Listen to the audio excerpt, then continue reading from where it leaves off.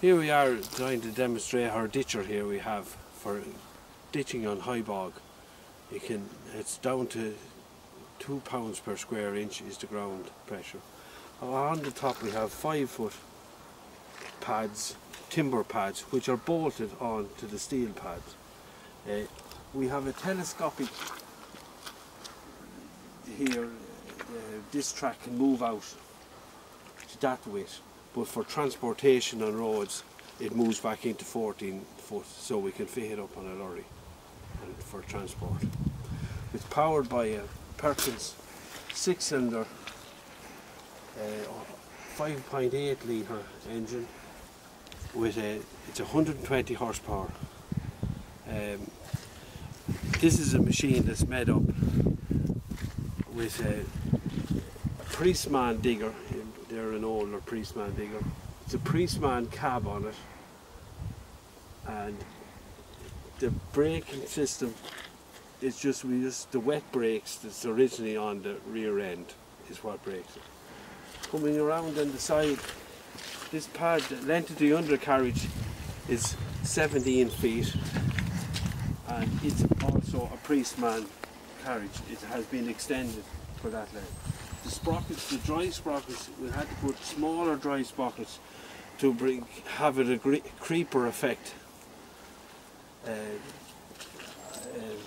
then we just come around. This here is the ditcher part itself, which slices through the peat, and it works very well.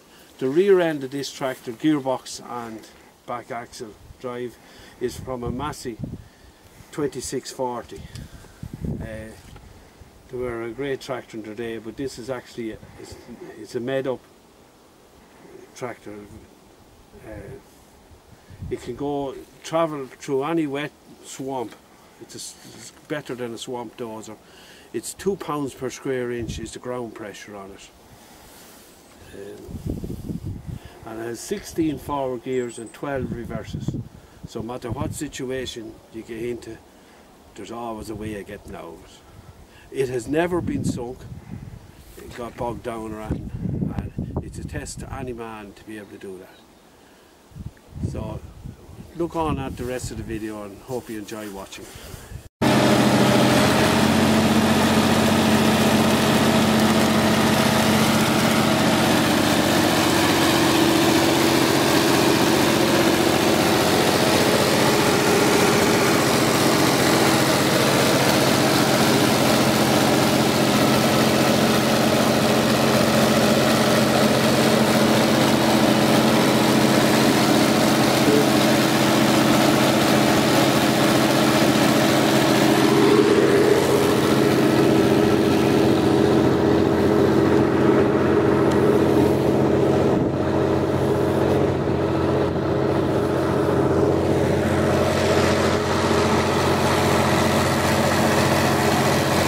Here.